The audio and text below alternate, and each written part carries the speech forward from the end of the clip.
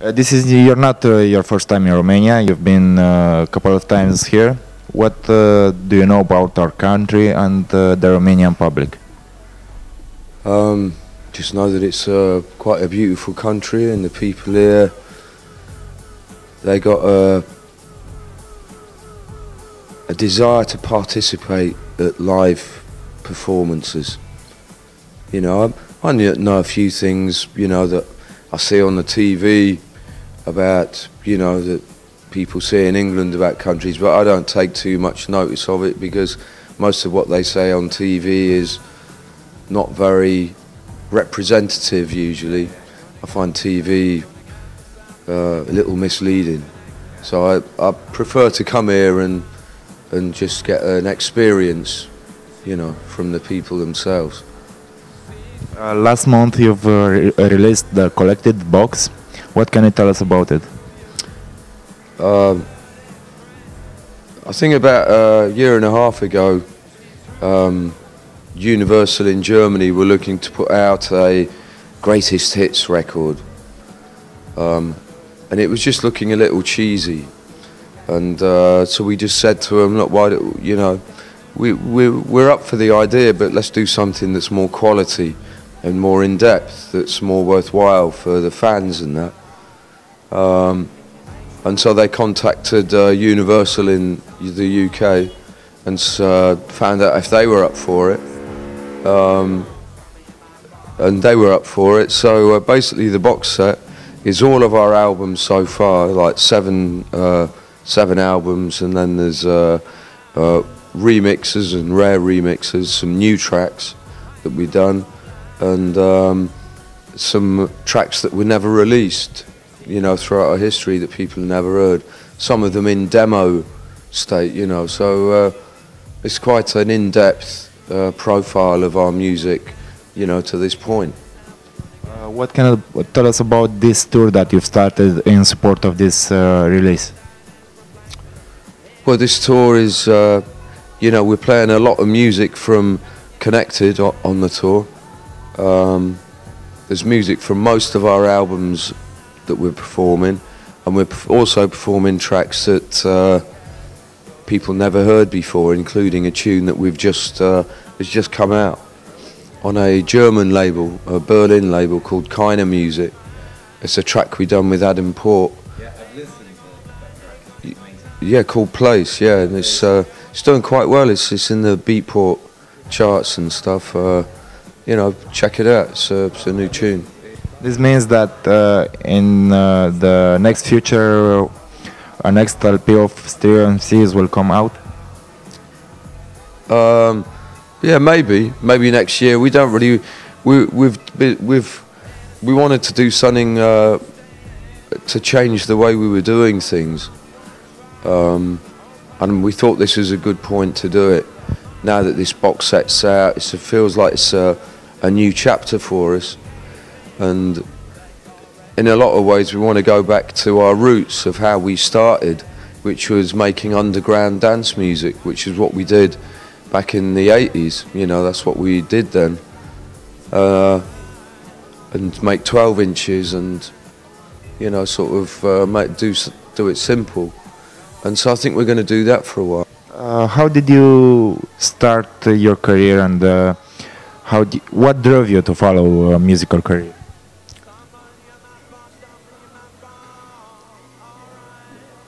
I can't really describe it. Just ever since I started playing the guitar, I was about 11.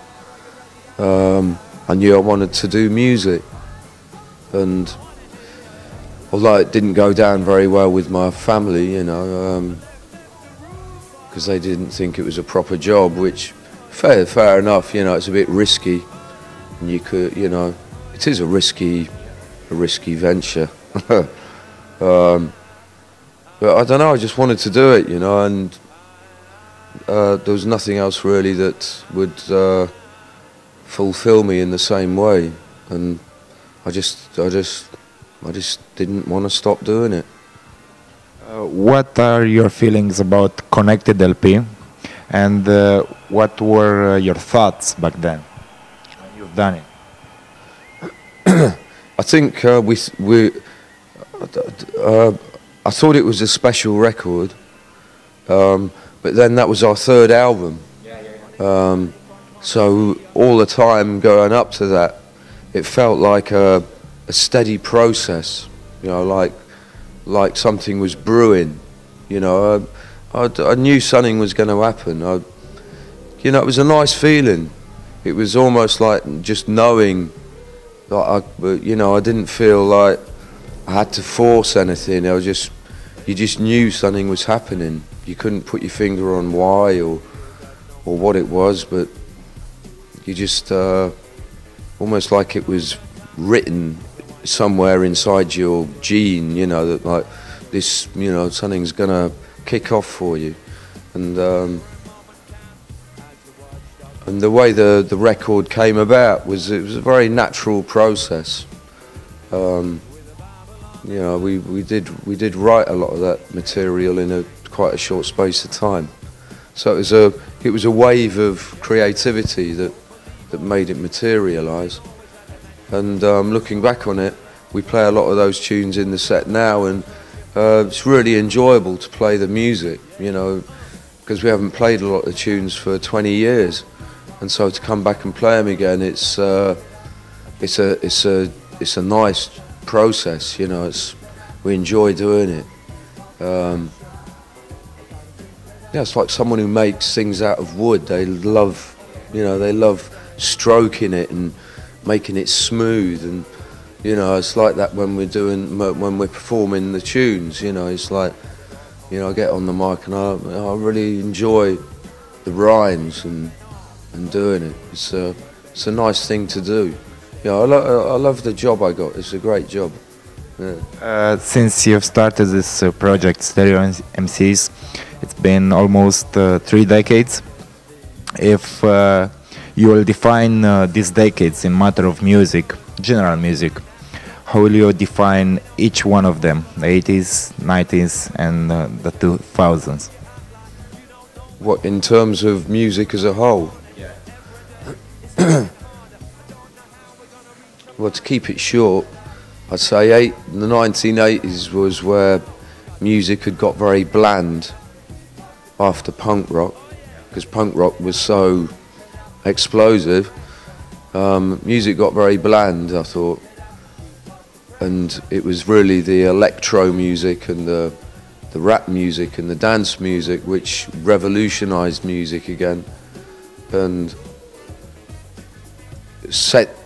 really set a new landmark, for a stamp for how music was going to move on. I think the 90s was where different forms of music started assimilating out of the rap and the dance music. You know, you started getting drum and bass and rave music and different mutations was coming out of the basic embryos. You know what I mean? And I mean, when we started in the 80s, there was one dance chart, just one, and all of the dance tunes went in that dance chart. Now there's, I mean, for house music alone, there's probably, I mean, Lord knows how many charts there are just for house music. You know, so it's the vastness of dance music and its influence. Really, that was when the 90s was, you started to realise what was actually going on, that all music was becoming influenced by the sort of way dance music was grooving. Like nobody wanted to be left behind, everybody wanted a piece of the action. And I think now, 2000,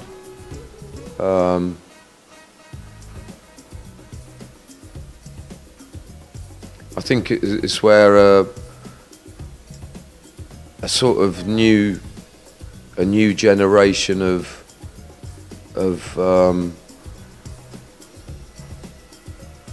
it's where the new generation are kicking off, where people really, they don't, a lot of people making the music now, they don't have a concept of what it was like when, say, I was kicking off making music, and what it sort of meant to me as a real thing, where everything you did, you held something real. You know, you had an instrument or you had a record, and everything was done with tape and microphones, and you couldn't look at it. Now people, they don't have a concept of that. Well, not everybody, but a lot of people, their concept of music now is a waveform that you can watch, and you make music by looking into it on a grid and perfecting it. And I think there's a new generation of people who they've probably grown up with that, and who are learning to feel in a way that for me, I had to feel, because there was no other way. You did music by feeling. But now people, I think they're kicking back into feeling. They've been born with computers and being able to look at your music and make it by dunk, dunk, dunk, dunk, putting things on a graph, and now they're closing their eyes and they're feeling it, because it's better not to look. Sometimes it's better just to listen and feel it. And now you've got different sorts of music coming out, electronic music, which you're going, I don't know how he's done that, but it feels different to all the other grooves. It should feel the same, but it doesn't. It feels different. And you can tell when you listen to a certain guy's music, a bit like way back in the day, that you could tell when Marley Marl had done a hip-hop tune, you know what I mean? Or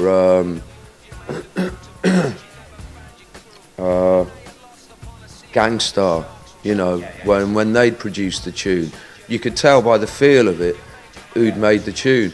And now I'm getting that feel again by some of the producers saying, in some of the house music, kind of going, you know, because you used to still get that in the 90s as well, some of the producers, you know, and like Moody Man and people like that. And then I think for a while music became quite, you kind of went, yeah, it's all right, but I don't know who the hell it is. You know what I mean? There's a lot of music was very much like, you could just, there was a lot of music that sounded the same. And I think that there are now people coming through that I go, all right, I know who that is. You know, I can't remember the guy's name, but I know who that is, because the feel of what he's doing. And I think that's a sort of